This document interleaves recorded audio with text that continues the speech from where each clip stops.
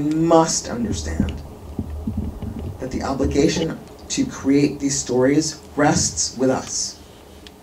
The obligation to secure these stories rests with the people in our community who have the resources, who are not necessarily in this room, who are not necessarily at this festival, but who are in this town. We read about their deals, right? We know how much money they make. And I am glad for Glow, and I love Pose, and Drag Race. It's an incredible, you could talk about Drag Race from all angles. But people love the things we make without loving us.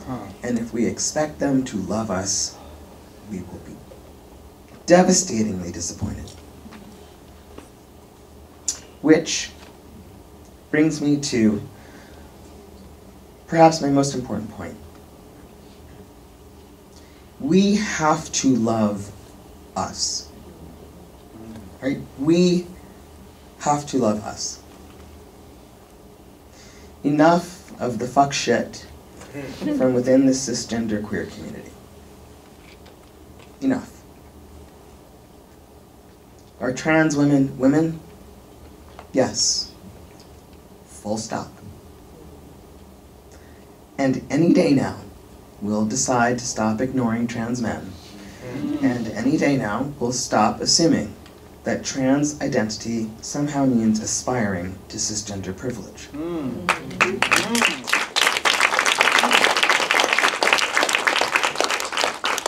So, from, pun intended, from top to bottom, cis to trans, I make this modest proposal. Our obligation is to love one another. Our obligation is to be the thing we want to see in the world, in business and in our community. And I wanted to finish with just what gives me hope. I was doing the red carpet, and there's this incredible picture of me and Jane Fonda. If you ask me, I look like Bobby Short. Right? I was like, who's that short person in the blue jacket? Oh, that's me. I thought that was Bobby Short. He's like an old school comedian. I met Jane, and it's ridiculous that I'm calling her by her first name because I would never do that in person. I met her in January at Sundance at a dinner that I was invited to at the last moment. And so, saw her on the red carpet, found myself in People magazine across from a picture of Tiffany Haddish, who, is Tiffany Haddish. And I spent 2.5 hours on the red carpet before the Academy Awards. And I was aware at every moment of how many people were looking at me. I was aware at every moment that for as many people as tuned in for the pre-ceremony red carpet coverage, that some kid somewhere would see me and know that they could have a future in which they got to live as their authentic selves, in full, without apology.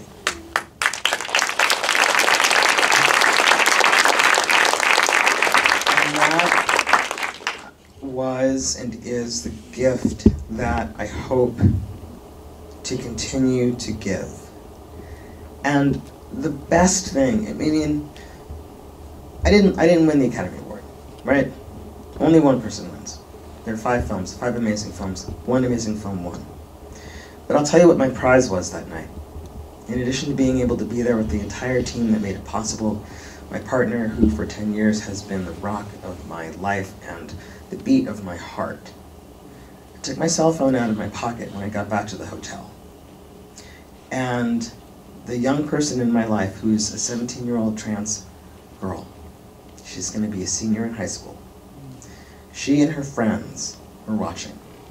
And I said something about being an example to kids all over the world. And she was watching at that moment, and she sent me this incredible text message that I still have. And she said, "You're right, and as an aside, when the kids were born, I never signed Aunt Yance. I never signed A-U-N-T, right? I always signed A-N-T. And so now my nieces call me Ant-Man Yance. Right? Which is perfect. I'm Ant-Man. And I love it because I got an Ant-Man's hoodie out of it. They like everything now that I get from them is like branded with Ant-Man. And like I should be doing, you know, publicity for Ant-Man. But I got this incredible text. And it said, Ant-Man, I love you. You're right. You've given us a gift. And that fuels me to make more content. That fuels me to demand a place at the table. It fuels me to remind our brothers and sisters who have the resources, to share them, to embrace a more inclusive model of capitalism, which is not to say we expect you not to make money. It's to say that we expect you to bring us to the table to help you do that, so that we do not have to spend the rest of my life and the next generation wringing our hands about what we could have done differently. We have the chance to start doing things differently now, together. Thank you. Let's get to work.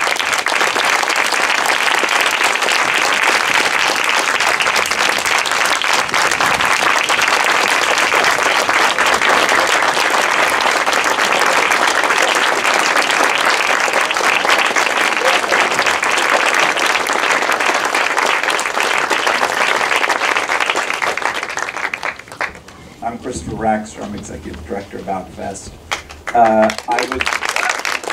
don't deserve the applause. There's a huge team that does this. I just show up. I really want to recognize Lucy first and foremost. Outfest has led the charge in addressing trans representation and assuring that your stories are told, that the narrative is in your hands. But we also recognize that taking action is even more important. And Lucy created the Trans Summit so that we could leverage the place we hold, the physical space we hold, to bring people together to have more important dialogue, to have in-depth and safe dialogue. And I want to just first start and thank you for truly being a leader and making sure that we leverage Outfest's position.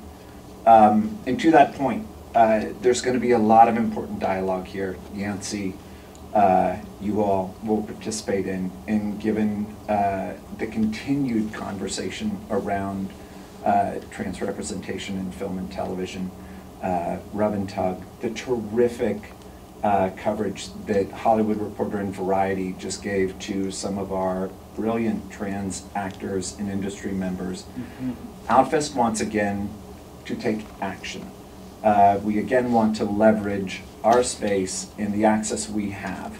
And I'm sorry I'm being intentionally nebulous with this, but later this week we're going to announce a new initiative to address that, a trans and non-binary specific initiative that we hope will be our next step in trying to be part of a solution and to support and protect our community.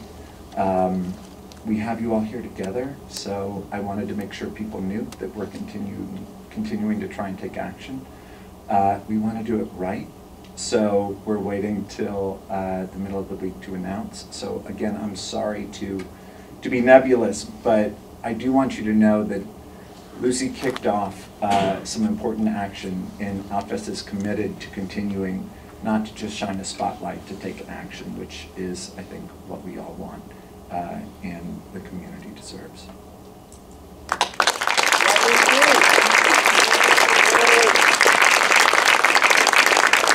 Now we are going to begin with the first of 3 films that we're going to be sharing with you today. This film made its world premiere at the Toronto International Film Festival last year, and we were very proud to include it in our Boys Shorts program this year.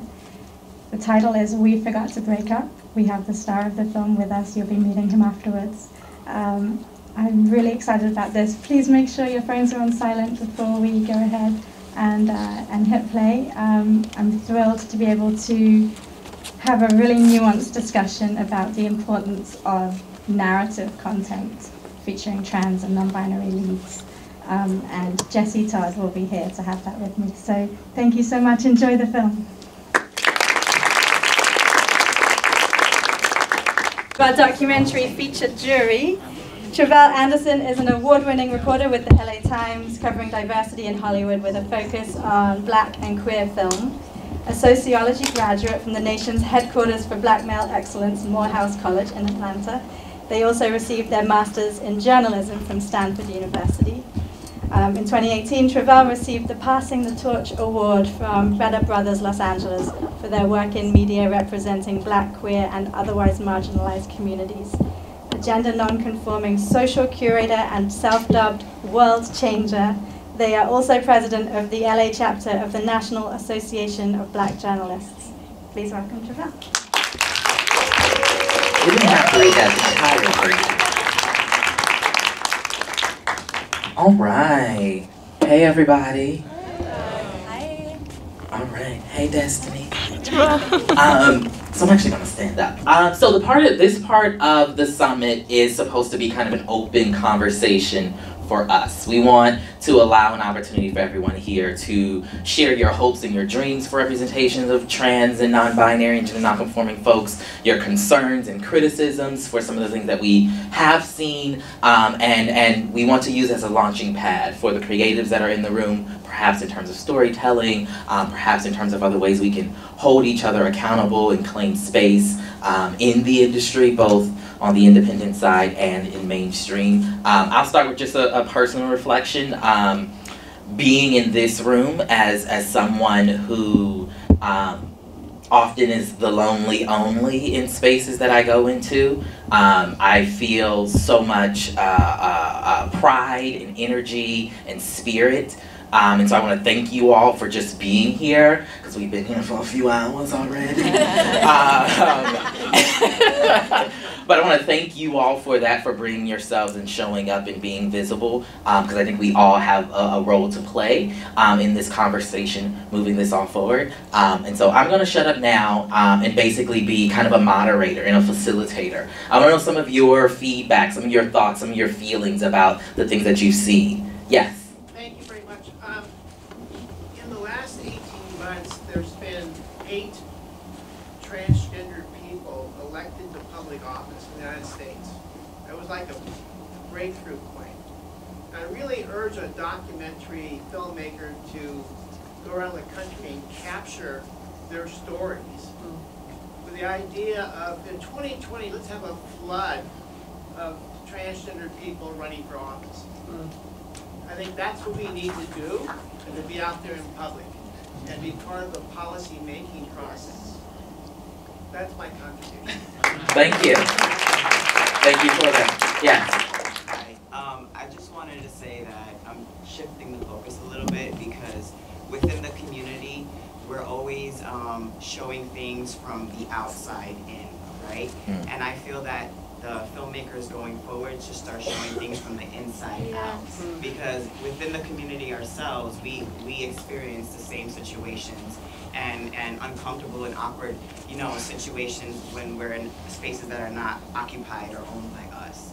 So I feel like more visibility on starting from the lowest level first would be a good point or angle to go through next, because it happens. And the same way that the filmmakers are making these films to have conversations around, that's something that should absolutely be having a conversation of, because it occurs. And a lot of people like to, kind of ignore it or not really take light to the fact that it's occurring within the community. And my focus, me personally, I realize that unfortunately, the community as broad as it is, there are a lot of people that only care about the letter that affects them or pertains to them. All right, yeah. You know what I'm saying? So I also feel at the same time, we're all very much marginalized, but it's happening within us. And if we want the change, then we got to be the change too.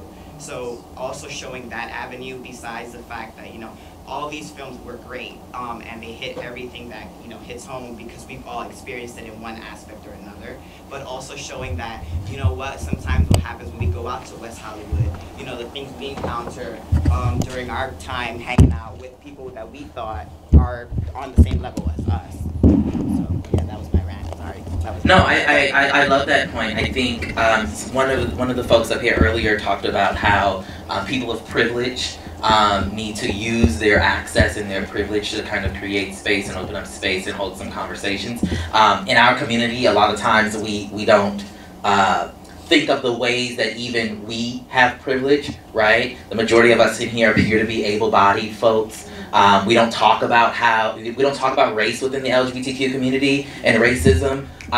We often ignore and other our trans brothers and sisters and gender non-conforming folks. And so I think it's a very great point about more types of representations.